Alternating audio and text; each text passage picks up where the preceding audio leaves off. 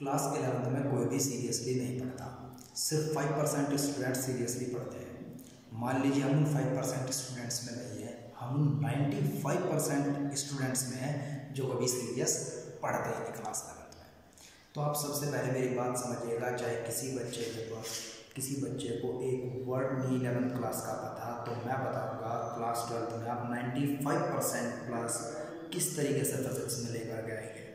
सबसे पहले एक बात समझिएगा, क्लास 12th के अंदर हमारे पास 9 यूनिट्स है, जिन यूनिट्स में सबसे पहली यूनिट है आपके पास इलेक्ट्रोस्टैटिक्स। इलेक्ट्रोस्टैटिक्स है क्या? इलेक्ट्रोस्टैटिक्स ये यूनिट फर्स्ट है जो 8 मार्क्स की है आपके सिलेबस में। और इलेक्ट्रोस्टैटिक्स को समझने के लिए सबसे पहले इलेक्ट्रो वर्ड को तोड़ लीजिएगा, जिसका नाम मतलब होता है चार्ज, और स्टैटिक्स मीन्स होता है rest. It is a branch of physics in which we study a charge particle in rest. अगर एक चार्ज पार्टिकल को आप रेस्ट पोजीशन में पढ़ेंगे तो आप उसे इलेक्ट्रोस्टैटिक्स कहेंगे, अगर आप उसे मोशन में पढ़ेंगे तो उसे आप इलेक्ट्रोमैग्नेटिक्स कहेंगे, जो हमारे पास यूनिट 3rd और यूनिट 4th है। सबसे पहले आप एक बात समझिएगा, इलेक्ट्रोस्टैटिक्स हमारे सिलेबस में 8 मार्क्स की है, जिसके अंदर 4 चैप्टर है आपके पास। फर्स्ट चैप्टर है चार्ज। फर्स्ट ए, सबसे पहले आपको पता होना चाहिए चार्ज पार्टिकल्स क्या होते हैं।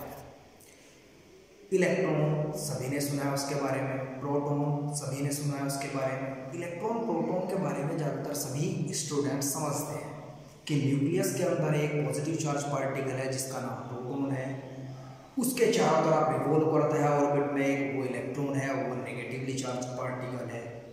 कुछ ऐसे भी पॉजिटिव चार्ज पार्टिकल्स हैं जिनके बारे में आप क्लास 12 से पहले नहीं जानते, जैसे कि न्यूट्रॉन, अल्फा पार्टिकल, पाई पॉजिटिव मैसॉन, अपक्वार्क।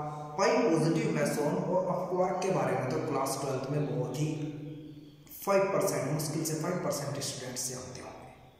आप सिर्फ ये समझिएगा, हमारे पास इलेक्ट्रोस्टैटिक्स में सबसे पहले हमें पढ़ना है चार्ज चैप्टर, और इलेक्ट्रोस्टैटिक्स फिजिक्स की वो ब्रांच है जिस ब्रांच के अंदर आप चार्ज पार्टिकल को रेस्ट पोजीशन में पढ़ेंगे। व्हाट इज इलेक्ट्रोस्टैटिक्स आपसे कोई पूछ लेता है तो आप क्या कहेंगे? It is a branch of physics which deal with the study of charge at rest. इसमें 4 चैप्टर है आपके पास। सबसे पहले आपके पास है चार्ज चैप्टर, जिस चार्ज चैप्टर में सबसे पहले आपके पास यही क्वेश्चन आएगा, what do you mean by a charge particle.